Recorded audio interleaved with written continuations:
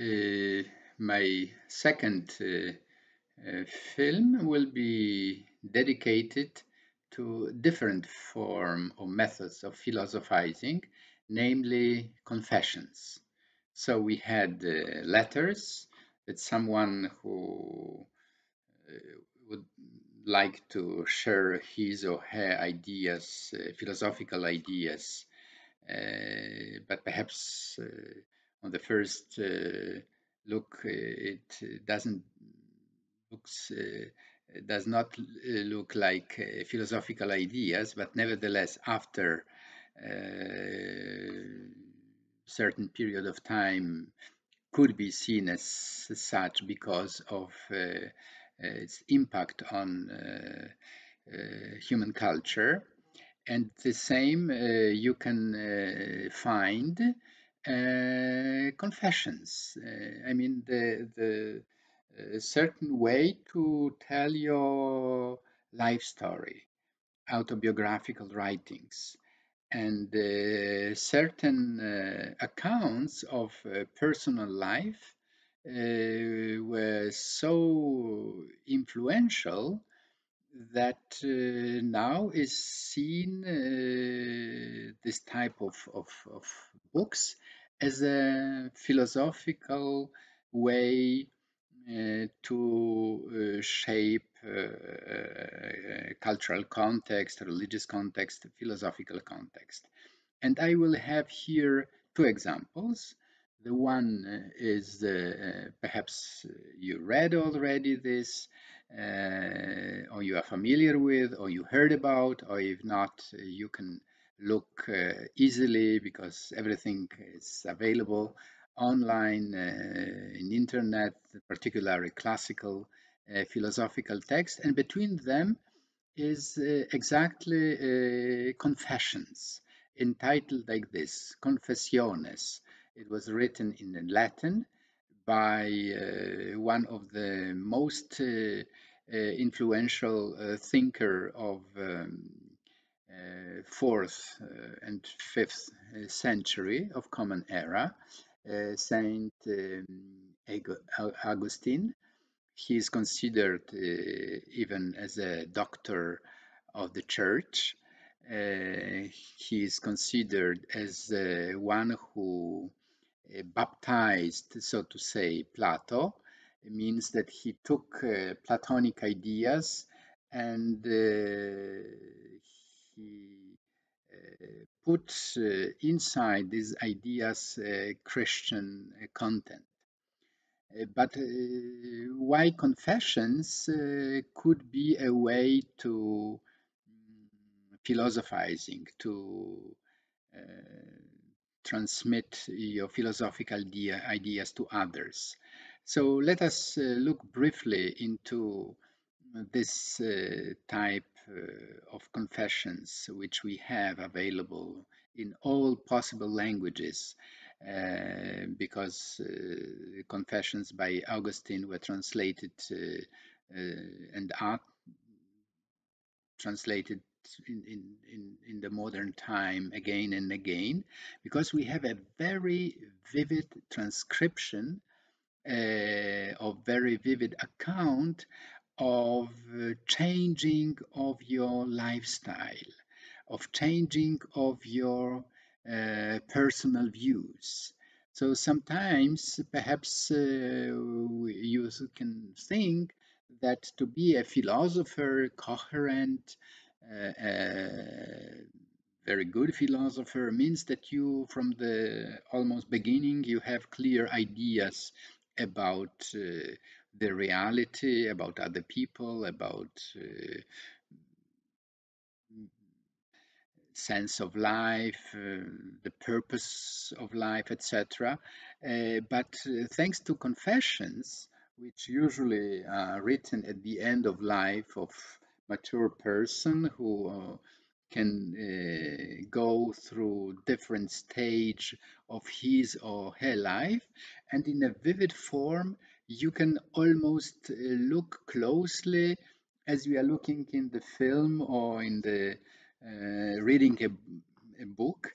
But in this case, it's exactly an account of someone who was deeply immersed in one culture, in this case, a Latin culture, a culture of Roman Empire. And as you know, Romans were not very original philosopher. They translated from Greek into Latin Greek philosophy, and someone as Augustine in this first, second, third, fifth century of our common era, they were like living in this time where we assist on this syncretic context of different ideas, right? So the young Augustine was like fascinated by rhetoricians, the people who were able, with the use of language, to shape ideas and also to influence the audience. So he wanted to be a rhetorician. He wanted to use his ability, linguistic ability, to influence other people. So it was his life dream to become a celebrity, we can say today. So to become an influential lawyer, influential public figure. But in certain moment he discovered that Manichaeism was very interesting. Means that a certain type of philosophy where in our life there are two forces, positive and negative. They are fighting inside us. So you have a very clear understanding of human nature as bad, evil, and good, and you have to make a choice. So he was like, immersed again in this new world of ideas, etc., etc. But once in Milan, I mentioned Milan in connection with Carlo Maria Martini, so we have again Milan here, but it's Milan of 4th century, where the very important bishop was there, Bishop Ambrosius, and once Augustine heard his speech and was so struck by novelty, by originality of what this bishop said, that he discovered Christianity as something for him. And what is interesting and perhaps very important for consequences, that Augustine brought with him from this Manichaeic, the previous philosophical fascination, that our body is something evil, is full of uh, bad tendencies, that you are, tempted by your body to commit sins, etc. So he rejected a body as something evil. He became an very exemplary, so to say, Christian who detested body, sex, erotism, everything which was associated with body was for Augustine something wrong and evil. And he was so persuasive in the way how he experienced his life, his emotions, that it became extremely influential, that people reading him thought in the same way. And what is perhaps the most important, and this is why I address this book and this way of presenting your philosophical ideas, that you, as your life, that you became the topic of your philosophizing, your way of living, and you are even asking others to follow you, to imitate you. And the consequences were disastrous because Christianity, thanks to Augustine, became a very hostile type of philosophy toward human body, toward erotism, toward sexuality, etc., etc. So you see that sometimes very personal experiences became influential and could have a negative influence on other people.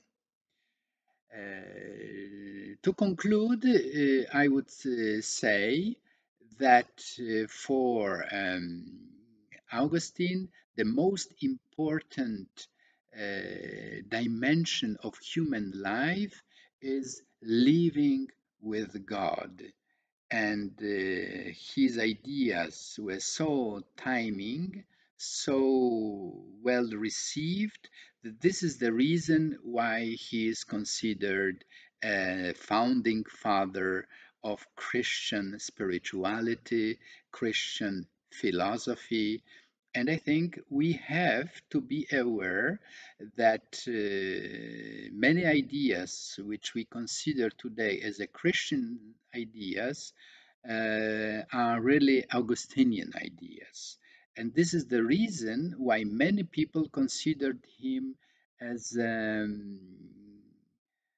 negative model of philosophizing. So sometimes this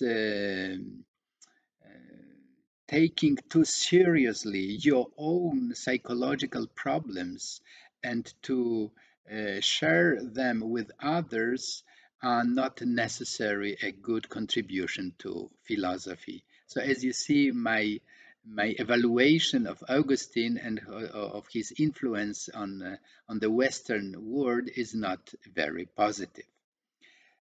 But you can have, of course, different ideas, and I will be very much interested to hear your comments. What do you think could be a personal life experience, a good source for philosophy? And the second example is a completely different type of confessions. Is well known with the French title Pensée.